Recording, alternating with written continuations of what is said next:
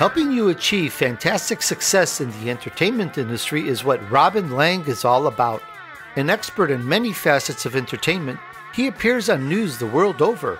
Over a dozen of those he represented are world-famous household names today. Successful himself as an entertainer, agent, talent broker, promoter, and producer, Robinn helps navigate you to take advantage of the top business opportunities available today in live entertainment. Next on Revenue Chat.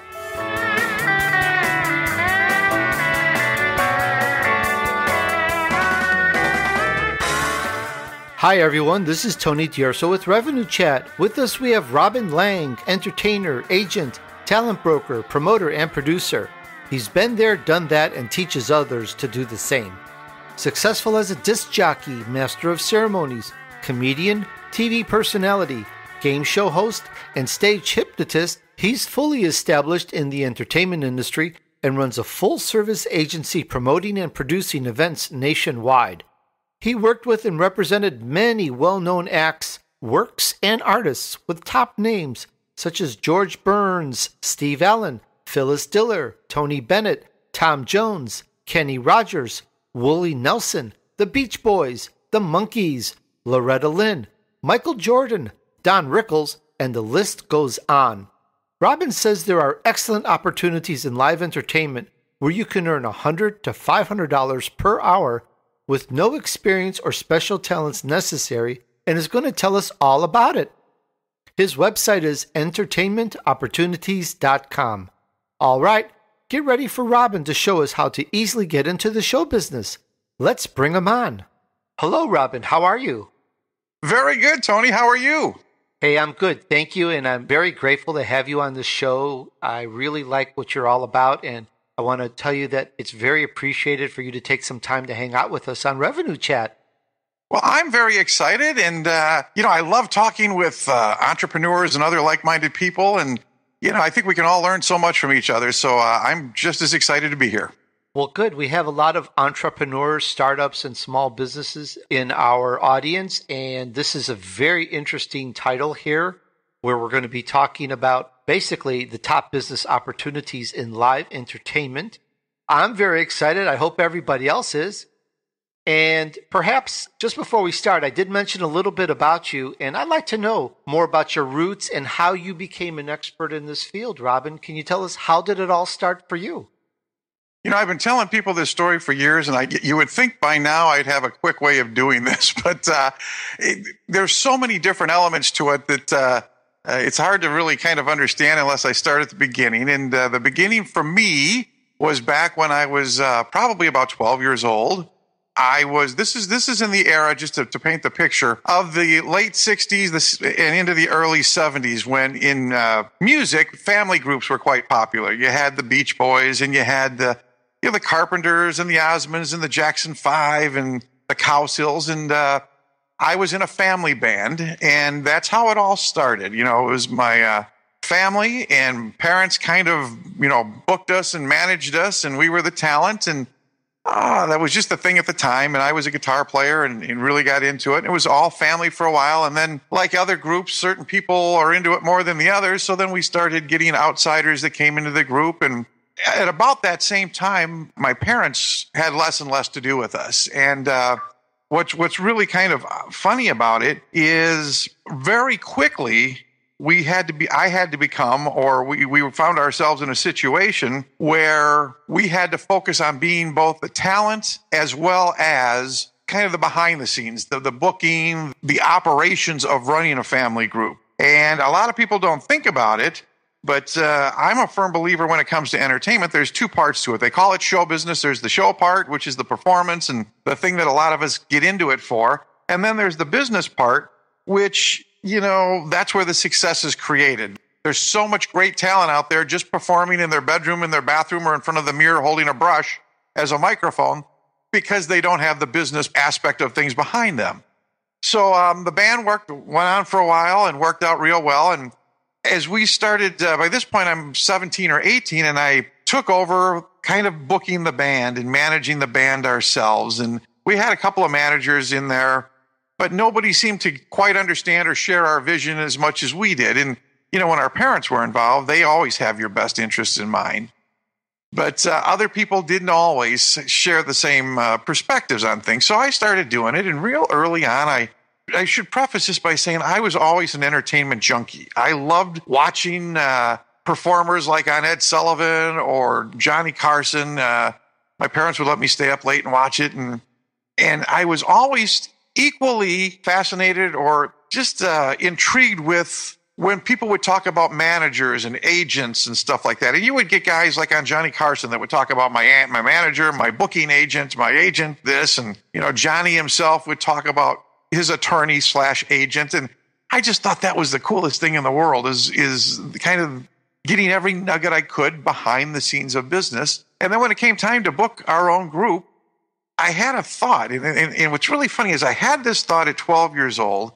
And it came back to me about 17, and it's like, you know what? If we're doing all of this work to market and promote our group, why don't we market and promote several others at the same time? If we're sending out promotional information on just ourselves, we could put 2 or 3 other people in there as well. And that's kind of what got me off into starting an entertainment agency. And in my town that I'm from Aurora, Illinois, which people may know from Wayne's World. That was the town that Wayne's World, the movie, was set in. But I had a full-service entertainment agency that if you wanted any kind of entertainment, that's what we were there for. We had a roster of, if you needed a band for a wedding, if you needed a clown or a magician for a kid's party or a juggler, if you needed, oh my goodness, a hypnotist, if you needed whatever, if you needed a 3-piece accordion band, we either had it or we had a date, we'd keep the people on file. And we started becoming known for being the go-to people if you needed entertainment. And other acts liked working with us because as an agency, being artists ourselves and performers, we always kind of try to operate from the artist perspective as well as the agencies and the clients, which a lot of agents don't have. They don't have that performer's aspect to them. So I think we could relate to them more. And that's how it all started. As things went on, I got tired of being in the band only for the simple reason that we seemed to spend more time training new people than we did playing. We'd play for 6 or 8 months out of the year, and then a drummer would quit. And then we'd have to replace the drummer. And we'd spend 3 or 4 months training and breaking in a new drummer, and the bass player would quit. And I was just tired of other people preventing me from making my living. And so I decided I wanted to be a solo performer. My brother that stuck with me through all of it went in the military. So it was kind of my time to think of myself. And I started doing more on the booking end, and I became a solo performer. I created a game show that tours nationally. I became a hypnotist and mentalist and things that I could do more myself. And that's kind of where it started. And then, of course, from there are different things that I was very fortunate enough to have some great mentors that took this journey down several other paths. That is so cool, Robin. I especially like the part about the family band. That is so cool. I remember back in, what is it now, the 70s, where all the family bands started rising.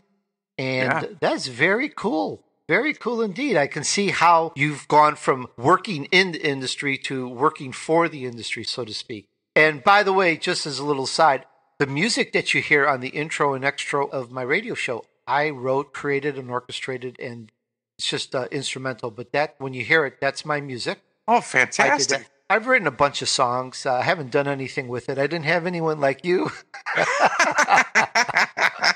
But I never considered, really, truly, never considered myself a performer or entertainer. I just like music for the sake of the art of it. But anyway. That's a good creative outlet, too.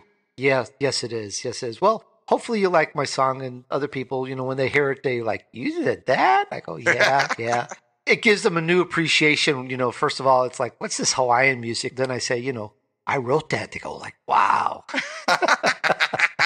There's like 4 guitars in there and some drums and a piano. But anyways, back to you. This is really interesting. So here you now, and that makes great sense. So you are now booking yourself, using that information, booking yourself, going on. And you mentioned something about a mentor. Like, who showed you all these ropes?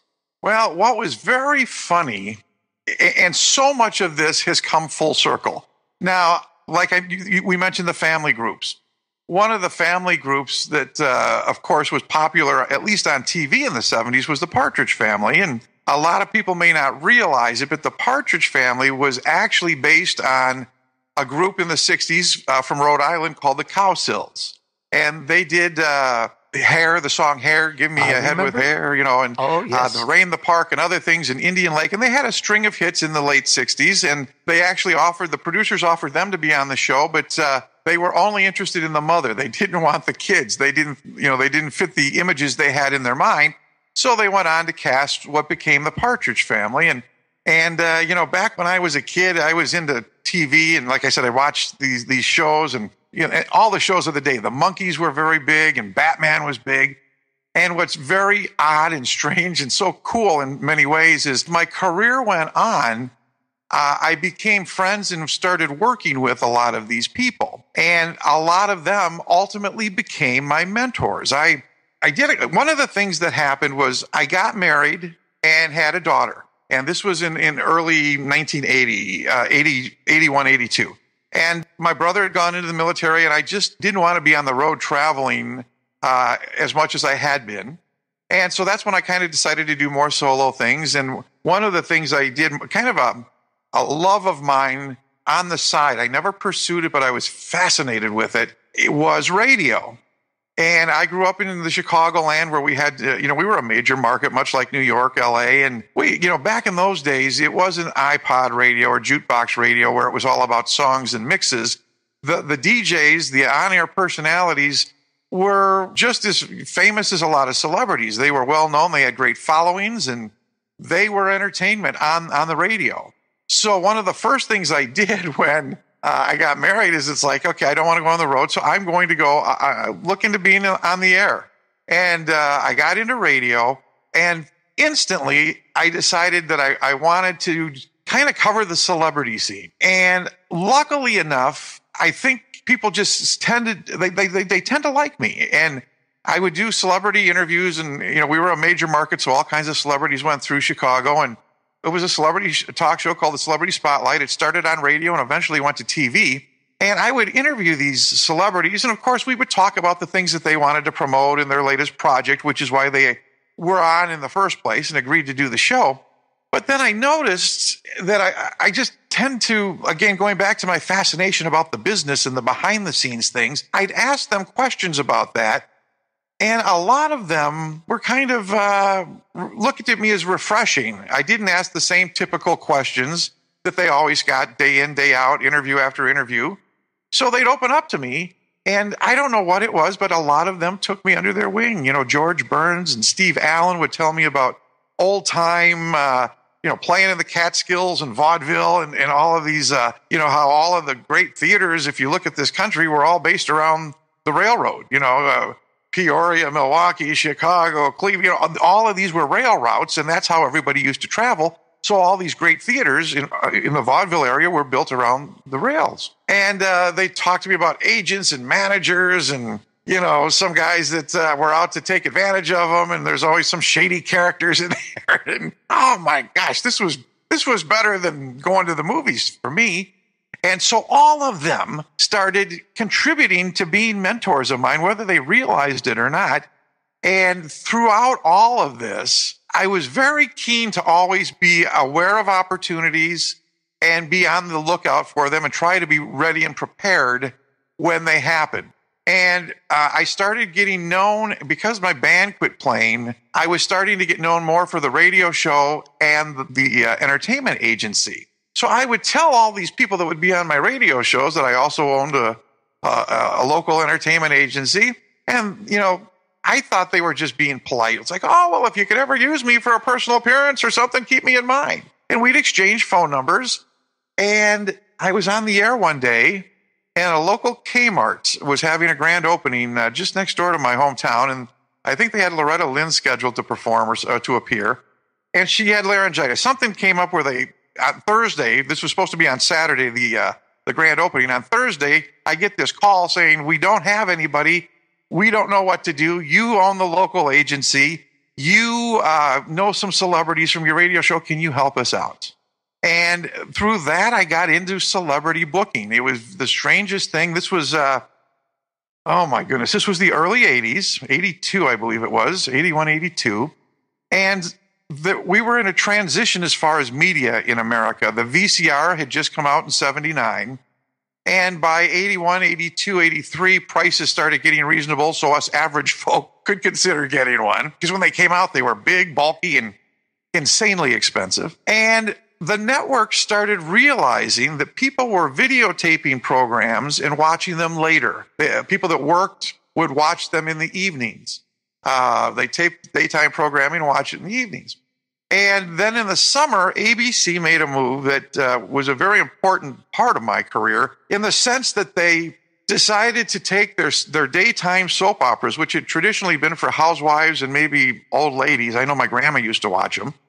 And they decided to put some young characters in there and try to get a younger audience, either the college kids that were off for the summer or the Nielsen company that did ratings, did their first VCR ratings to see which programs were most recorded. And a lot of them were these daytime dramas. So they started, General Hospital had Luke and Laura as their young couple, and all my children had Greg and Jenny. And when this Kmart, I'd have them on my radio show, and I talk about all of the latest happenings. And it was just, soap operas were in that time were kind of popular like reality TV show is now, or as game shows were when they popped in the 60s. So Kmart calls me up and says, we need somebody. And I said, well, I just had a couple of people from all my children, and let me call them and see if they'd be willing to come out. And they did. And long story short, I treated them, like celebrities. We had, limousine chauffeuring us around. And, up to this point, soap opera stars had only been in the studio. They go in, they'd film their work and go home. And I got these guys out. They were the younger couple on the show. And hundreds, maybe over 1,000 of people showed up to this Kmart to see them. More than I had expected, more than Kmart had expected, and more than these celebrities had even imagined. And it was the first time that these guys got a realization that, wow, maybe we are more popular than we've, in the studio, we don't get fans or any of that. And now this is our first dose of seeing it. And so they went back to the studio on Monday morning and told all their castmates that they went into Chicago. They met this super agent named Robinn Lange that booked them on this personal appearance, and hundreds of people showed up, and it was the coolest thing they'd ever done. They signed autographs for a couple of hours and posed for pictures, and everybody was so nice. And by later on that day and the next day, they called me and they said, I shared our weekend adventure with some people on the set, and they're kind of interested in that too. Would you mind if I give them your phone number? And I said, sure. And they called, and by like 5 o'clock the next day, I had a roster of 50 or 55 celebrities that I was booking from these daytime soap operas. And you got to remember, back in the early 80s, some unknowns that are well known now started out on soaps. You had John Stamos, who was on General Hospital as Blackie Parrish. And on the same show as Demi Moore and Rick Springfield. And all of these guys went on to become major celebrities. So I was one of the three of us throughout America that started booking soap opera stars on personal appearances. And that got me into kind of the celebrity world. And all of these people contributed to being mentors of mine. Wow, what a cool story, Robin. What an exciting life you lived back there. Very cool. By the way, I grew up in Chicago, and I know very much what you mean about a lot of this. Hardly a day went by that I did not listen to the radio. It was just the way of life out there. Radio was very, very big because one of the reasons it was portable and you could take it everywhere. It was, and it was. Now looking back, I'm friends with Dick Biondi and Larry Lujak and from Chicago, and they were major stars in our market, and they were really like a thread of our youth. They were a big part of growing up for us. Very cool. Well, let's move on. Let's talk about this because you mentioned the new American dream. So let me find out, what do you mean by that, please? Well, times have changed. And one of the things that I've done, and I've been very fortunate in this industry, is like the soap opera star appearances. When we started, after those first grand opening appearances, we started doing all the Kmart grand openings. Started touring malls. Shopping malls became big in the 80s. And we would do personal appearances at malls and colleges, and oh my gosh. And like I say, we kind of pioneered that. There were a couple other people throughout the country that were doing it as well. We weren't all connected by the internet like we are now. It was a different time. But the era we grew up in, our parents, kind of the game plan was to get your education and then to get a good job, to get in with a company. And a lot of people had 2 or 3 jobs before they found that right job or that right company. And then they would kind of commit to that. That was, they'd spend 20, 30, 40 years there. And if all went well, you'd retire from this company. They'd take care of you, and you got in good. And then when you retired, you were kind of set for retirement. And that was the 50s. That was the 60s. And that's the way it was. And like it or not, good or bad, better or worse, the times have changed a little bit. Longevity, companies have downsized. We went through the downsizing. We went through the buyouts and the mergers, and it's just not the same landscape that it used to be. It used to be get your education, get in with a good job and a good company that you could stay with and commit to, buy a nice house with a white picket fence and a car in the driveway and have a great wife and 2, 3, 4 kids. And that was the American dream. There was nothing wrong with that. Women wanted to grow up to be homemakers and housewives. Guys were happy to go to work, and when they came home, the wife had dinner on the table, and families would be together in the evening till bedtime and help out with homework. And that was the way it was. Well, now things have changed. Everybody's working. It's very difficult to survive on just one income like it might have been in previous generations. And I think because of that, the way we approach things have changed. The way that we execute things has changed. And what satisfies us now has changed. And I think one of the things that I refer to the old American dream of the great job, the house, the family, and the white picket fence is kind of being replaced with these companies aren't taking care of me. If I get a job with somebody, I don't know that it's going to last forever. If my parents worked 45 years for a company, I don't know that would happen with this company. I don't know that I would want to be with this company 45 years.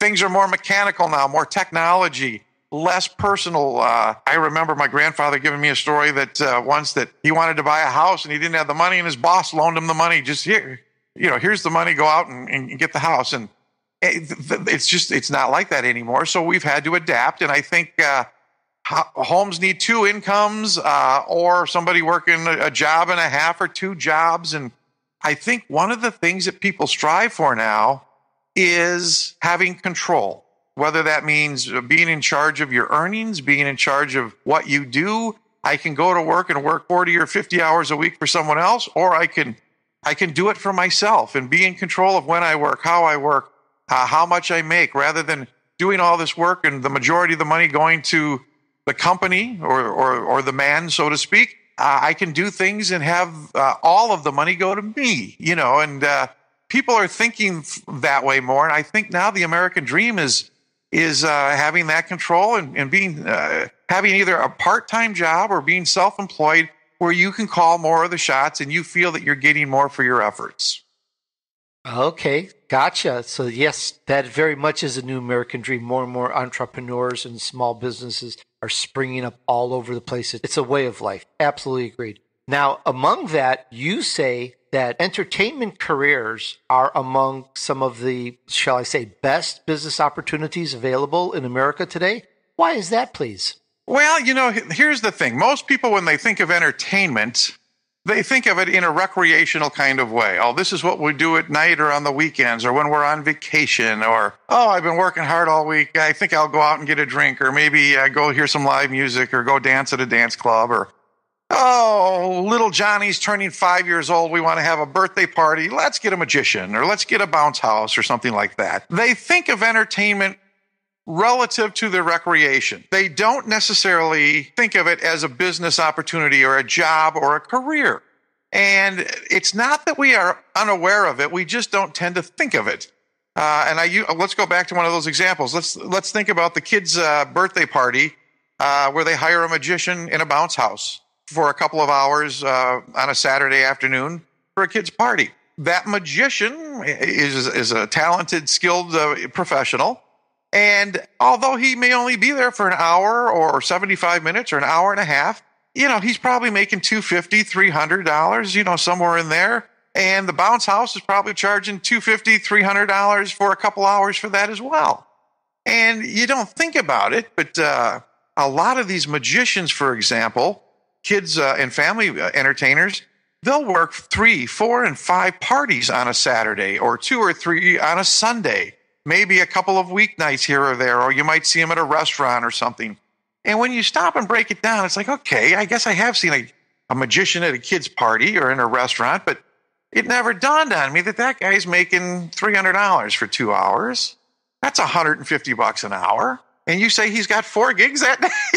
When you think about it, it's like, wow, he's making some seriously good part-time money, or maybe he's full-time. But, and when you think about it, it's like, okay, if each show is an hour and a half or 2 and he's got 4 of them that day, he's working an 8-hour day.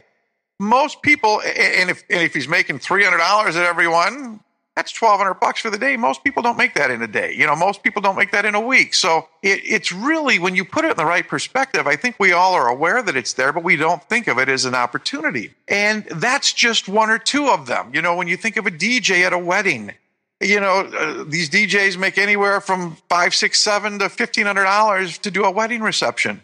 And, during the week, they might do nightclubs, or they might do school dances, or whatever else there is, and in the summer, they'll do fairs and festivals, and of course, holiday company parties at Christmas time. And they don't stop and think that, geez, these people are making $250 an hour, and they're doing quite well. So there's, in my entertainment career and business opportunities directory, I have taken 40 different live entertainment opportunities. And one of the misconceptions, and I should say this right up front, when I talk about entertainment business opportunities, it does not mean that you have to be the entertainer.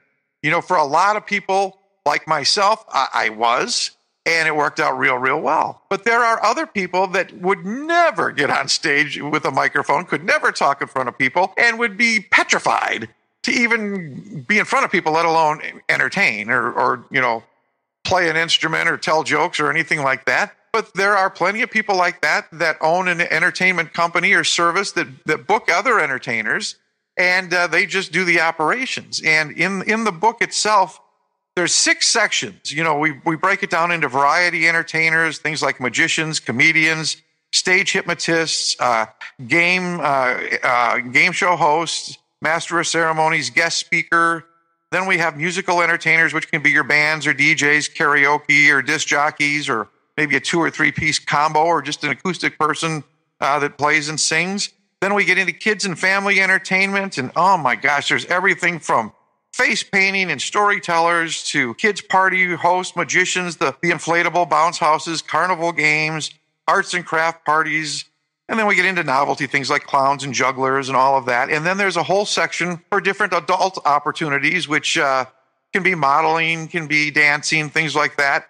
And then section 6 is about non-performer type things, where you can own a party planning company, be a consultant or an entertainment agency, or be a promoter or a producer.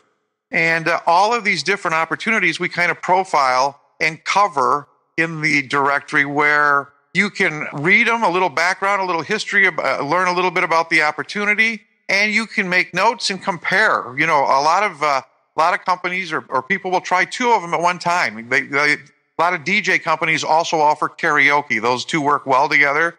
And that's what this is I've kind of taken 40 different live entertainment opportunities and broken them down, profiled them, and put them in the right perspective where you can see them as business opportunities. And one of the great things is almost every one of these can be run from home. If you have the talent or are interested in learning a talent, great, but you don't have to be the talent. You can just be the owner operator. And they have much higher than average earning potential. And where else can you go to work or go to a career or a job where people are smiling, they're having a good time, and they applaud for you as you're doing your job? It's very cool, Robin. And I have a couple of questions I wanted to ask you about this in directory. It's very intriguing. But first here, this is entertainment now. This is not like something very needed yet. You say that it's almost recession-proof. Could you tell us why you feel that this is here to stay and grow? Well, it's one of the great things is America, while we might have outsourced a lot of things, Taiwan and China and and Japan as far as manufacturing or electronics go. The one thing that we have always been a leader in is our entertainment. You know, Hollywood, TV, movies, radio has been very strong in America. People worldwide have always looked up to us for our arts. Broadway and theater, and other places have great. London is the West End, and of course there's a lot of movies made throughout the world. But we are kind of known for that, and I think this is it's been around forever. So I don't see any of it going away. But one of the things that makes it so interesting and appealing are we have so many different performance markets where entertainment can exist. You know, we've all been, like I say, retirement parties, weddings, anniversaries, and private kind of events. You've got community events, fairs and festivals and summer events. You've got corporate events from trade shows and company parties and holiday events. There's just so many different things. There's cruise ships, there's resorts, there's the school and education market, that a lot of these nightclubs, of course, and while a lot of these, not everybody may have entertainment at a kid's birthday party. Usually some of them they do. Maybe the fifth one, maybe a Sweet 16, that's a big one. And there's certain times that we do certain life celebrations, weddings and whatnot.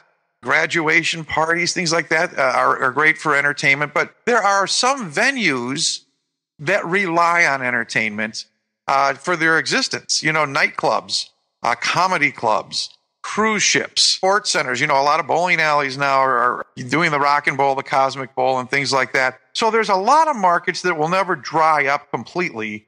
They will always exist and rely and need entertainment. And I think what most entertainers do is you kind of pick certain markets you want to specialize in.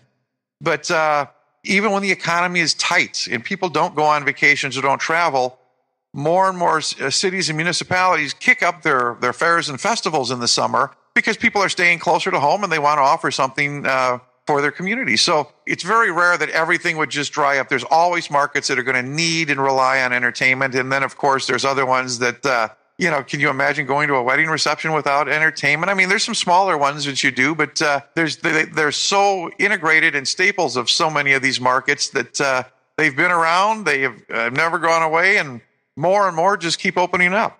You're right, Robin. I think the last thing that's going to go in our society, no matter how down it may go, and that would be entertainment. People still like to take a break.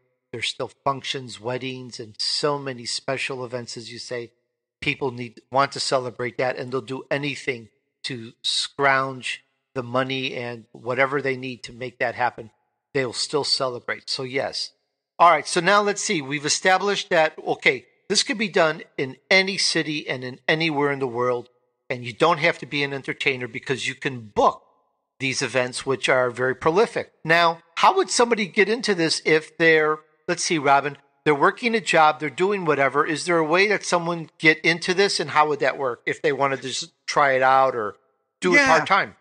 Well, I think that's the key right there. Is I always advise, one of the things that has worked, this whole ride for me has evolved. I started as an entertainer, then I got into the agency and while still being an entertainer, I ended up being a single father from very early on, and I needed to do something that I could be a single parent and still maintain my business and my art. And as things went on, back then when I was interested in all this, I realized there was nothing available for this. There might have been a book on how to be a magician or how to juggle or something, but they weren't career things. They were more about the talent or the ability itself. And that's why when I would go to these different celebrities that became my mentors, they would open up to me and they'd say, you're right, there is nothing out there. Somebody needs to write a book on this stuff. And as my career has gone on, now what I do is kind of threefold. I still have my agencies, I still perform, but I teach, educate, and inform people about, the careers, jobs, and opportunities in entertainment. I work with corporate clients, churches, charities, and different venues that want to learn how to utilize entertainment for business, profit, or fundraising. And I also work with and train entertainers. While they might be very good at entertaining, a lot of times they're not good on the business side of things. Once they get into being an entertainer, you realize how important and significant that is. So that's what I do. And one of the things I teach people is the best way to do it is to start part-time, like you just mentioned, right in your home area. It's not the kind of thing where you have to move up and head to Hollywood or New York or Broadway or anything like that. Entertainment happens every day in every market, in every town, not just in America, worldwide. There's everybody's within entertainment of some sort. And what I always say is start locally, kind of become established or known, and you can be a full service company that books everything, or you can just be specialize in one thing. I have a client that I've been working with that is a clown, and when you get into clowning, you realize there's many different kinds of clowns. There's white face clowns, there's pale face clowns, skin tone clowns.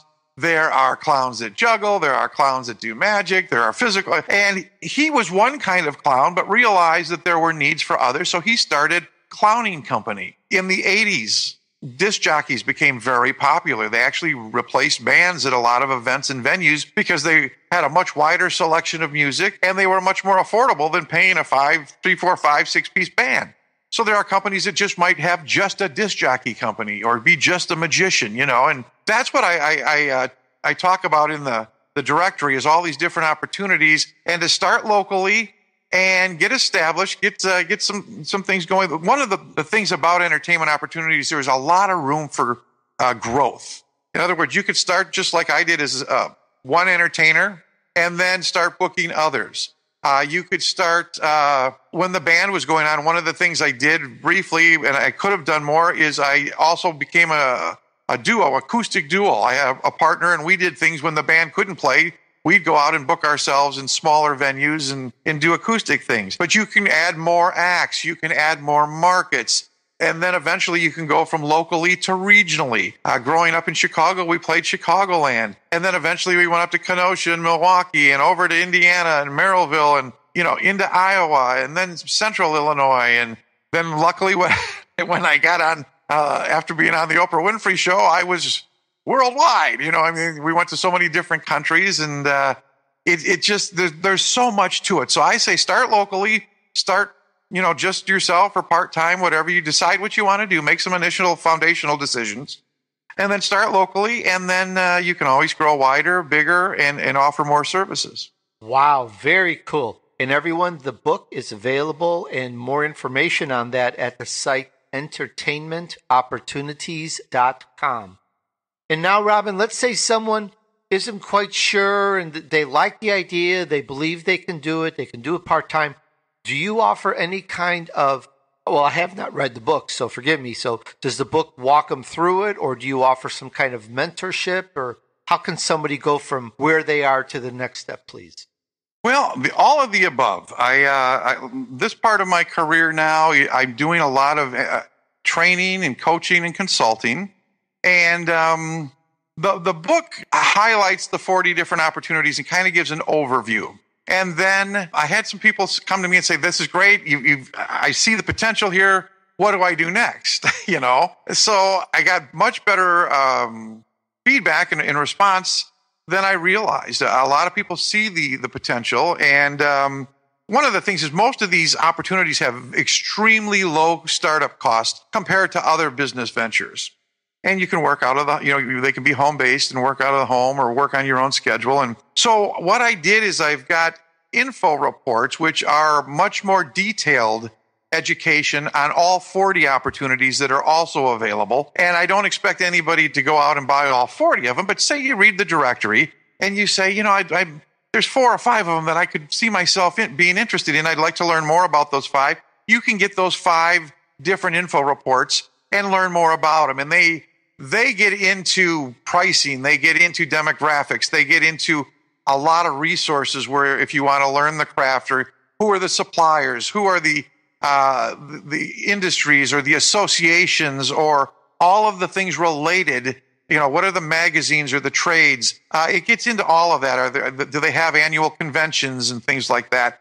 And that's where we get a little deeper. And then I also do provide coaching and consulting, both in live seminars as well as one-on-one individual coaching, where it's all based on the foundational elements. If somebody says, I want to be a magician and I also want to learn to juggle, and I would like to do kids' parties, but I'd also like to get into fairs and festivals and maybe do some corporate work.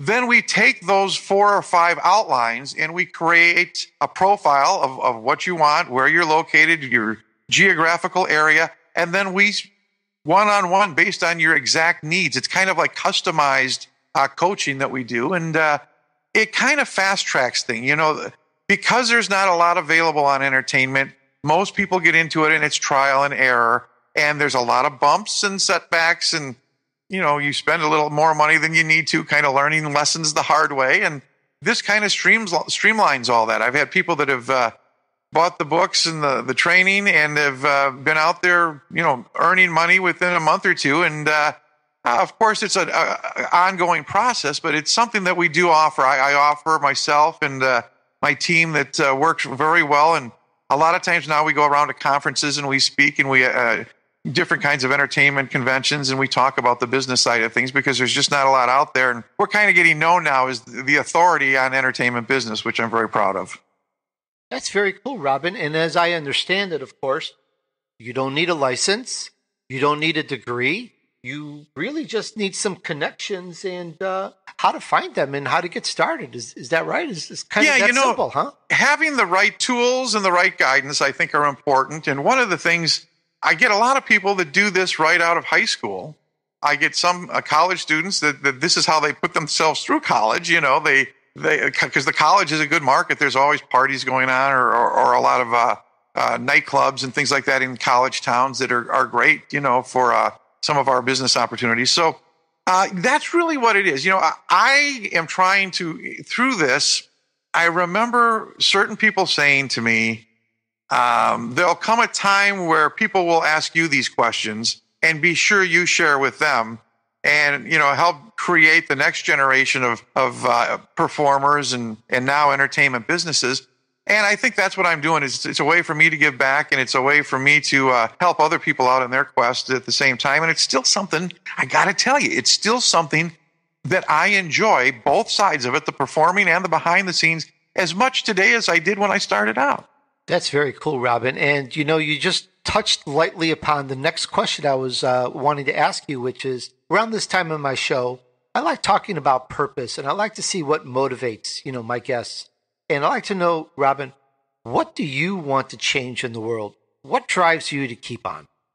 Well, I have been very fortunate in this journey to be part of the ground level of certain things. And some people have actually given me credit of pioneering things. The whole mobile disc jockey movement and boom in the 80s, I was part of that in the very early parts of things. The comedy club boom in the later 80s, I was part of. Of course, celebrity appearances at shopping malls and things like that with the soap opera stars. And then I went to sports stars, and right when the sports memorabilia boom happened, and there's other fringe things. When the Beanie Babies started, we were the ones that started doing Beanie Baby collectible shows. So the point is I always like to keep it fresh. But, you know, my purpose was initially to do something I enjoyed. If I had to work for 40 or 50 or 60 years, I wanted it to be something I could enjoy. And then this world of, it was bigger than I imagined. And I learned from people that took the time to share with me. And so that's one of my purposes now is sharing and training others on what I've learned from a lifetime in it, and also what it is within the industry. A lot of people go off of their gut feeling, oh, this is what I think I like, or this is what entertainment is to me. But I follow trends, I teach trends, I stay up on it. I think we always have to keep evolving. So to me, it's the self-fulfillment of doing something you love and enjoy. It's sharing this with other people, because for the longest time, a lot of the things that I teach and coach and train were like closely guarded industry secrets. People didn't share. And that's why I'm so grateful that my mentors did with me. And although they didn't give me everything, a lot of it I had to piece together from a lot of different sources and figure some out myself.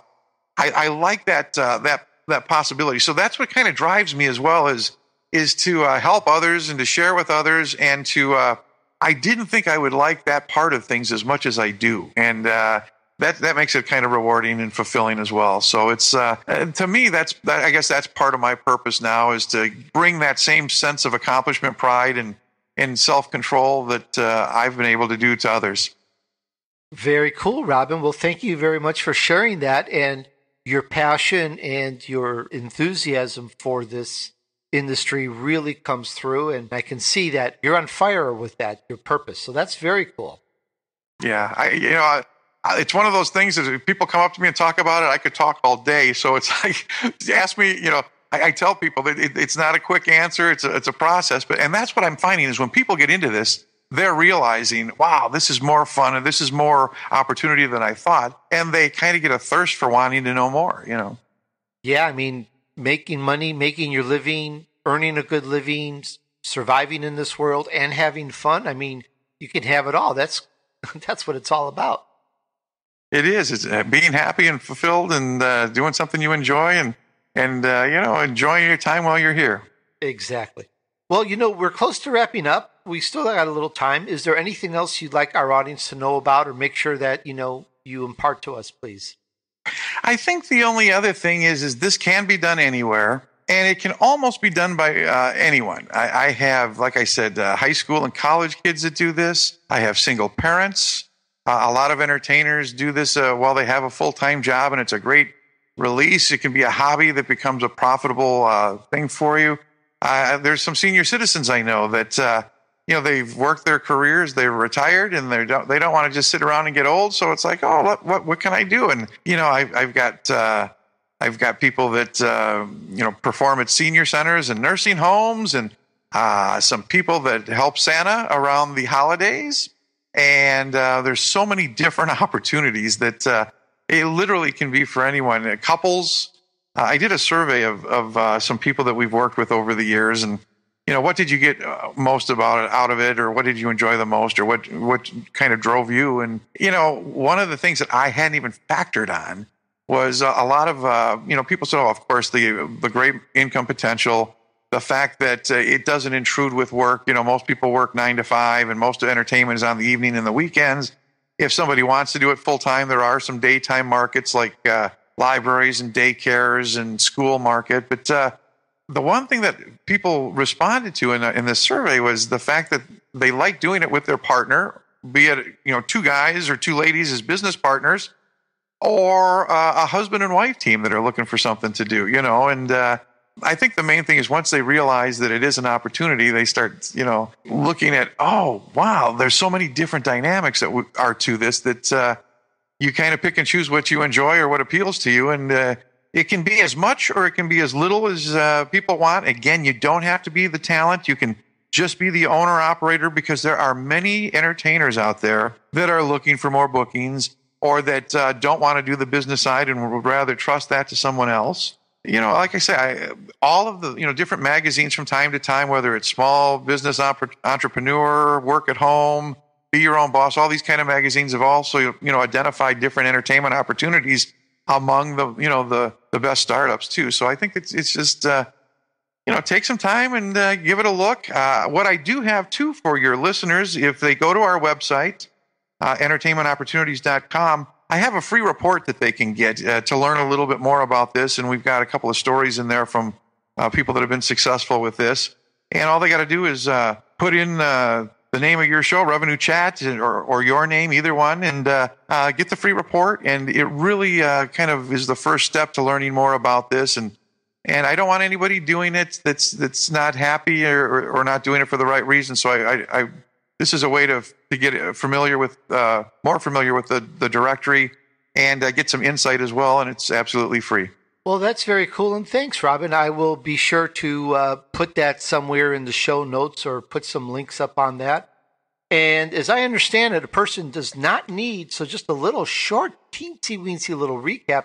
You don't need to be an entertainer, sing songs, play the guitar, be a clown, or be a magician. You could book the shows for those people. And that means with just a little ramp-up time, I'm going to say, can I say conservatively, within probably a couple of weeks, a person could start making some additional income by just booking the talent for the industries that already want and are searching for such talent. Exactly. A lot of people may know people already. It might be where their husband works or where they work or a local bar that they frequent. And, you can kind of become the matchmaker and say, geez, this is what I want to specialize in. You become very quickly, you kind of become the expert in your entertainment scene in your area, and you become the go-to person for a lot of people. So initially you might want to go out and start making some contacts or putting the feelers out there or putting up some business cards. But eventually this comes back to you, and then there's a snowball effect that happens too. You book a couple of shows and say there's 80 people at a show and they have a good time, then they'll come up to you and say, can I have your card? I'd like to book you for an event. And oh my goodness, it can take off. And it doesn't take a lot. It just takes the initial steps and we kind of lay out the process for you, and then it can happen that quickly. I love it. And that's just literally all part-time income that does not impede on the regular job or profession or career of the person. And it's just additional income. So it's almost like nothing really to lose, just a little time to put these deals, contracts, entertainment opportunities together. And voila, presto, like is it a magic jack? You have business. and we have what we call the Entertainer's Business Toolkit, which has all the forms and contracts and invoices and everything you need as well. So we make it very easy for you. But I say what you're doing is you're investing in the knowledge and the education. And then once you get that and you see how simple it is or how you can do that in your area, it's people get excited about it, and they're usually more excited to jump into it. And I might say, well, let's make sure you have this understood first. And they get results right away. So. Well, very cool. Well, Robinn, I want to thank you very, very much. It's truly an honor to have someone of your stature on my show, and I learned a lot. And by the way, you mentioned the monkeys. It's just coincidentally, they're showing up at the Grove across the street from my place in October, and I was like, what a small world. I've known the monkeys for years. Davey was a good friend of mine. Oh, my. And, for a long time, it was him, Mickey, and Peter that toured. And now that Davey's gone, Mike has kind of rejoined them. And, you talk about, there's a couple of bands out there, the Beach Boys, the Monkees, you can go to with your whole family and have a great time. And of course, the Grove is such a great venue. But, highly suggest it. Go out there and it's funny. They have some geriatric jokes in there now, too. Oh, so bet. They cover the whole gamut. Well, very cool. Well, listen, Robinn, it was great. I want to thank you. And once again, everyone, his website is entertainmentopportunities.com. Well, all right. Well, thank you, everyone, and stay tuned to our next show on Revenue Chat. Listen to my other awesome interviews at TonyDurso.com/radio. And please drop me a message. I'd love to hear from you. All right. Thanks again, everyone. And until next time, remember, you can make life better for yourself and everyone. Choose wisely.